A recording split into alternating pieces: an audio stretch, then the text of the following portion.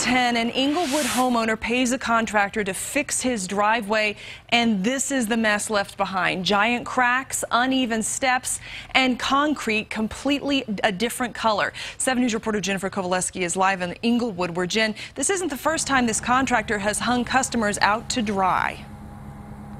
Jacqueline, we did a story about this same contractor ripping off homeowners in Aurora.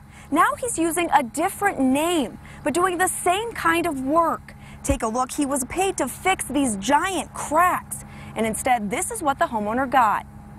There's a kind of a pit in this stair, and this bottom one kind of waves out. Coulter Stark's front porch and driveway were already in bad shape. Now he says it looks even worse. Just looks like I had somebody come out and paint my stairs and my sidewalk. He paid Two Brothers Paving and Concrete $1,300 to patch and seal these cracks. When they were done, Starks had some concerns, but the contractor convinced him everything was okay. They told me they needed to let it dry and that they would actually come back out once it was dry. They never came back. Didn't return an email, didn't return a phone call. Frustrated, Starks disputed the charge with his credit card company and brought out another contractor for a second opinion. The worst work I've ever seen. I wouldn't even say they did anything but paint it. I've never seen anything like this. 7 News found this is the same contractor who ripped off homeowners in Aurora last year. I cried for 2 days.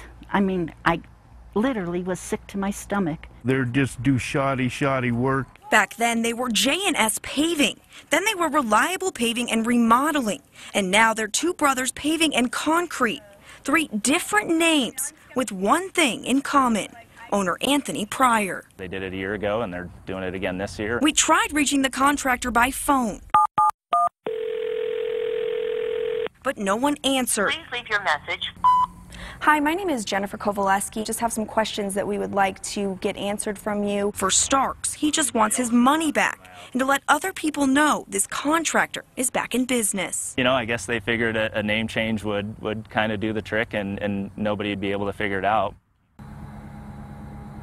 A few days ago, the contractor reached out to Starks and offered him a refund, but he has yet to see that money.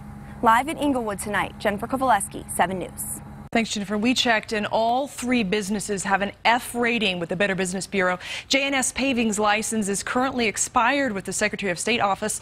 Reliable Paving and Remodeling does have a valid one, while Two Brothers Paving and Concrete is not a licensed company in Colorado.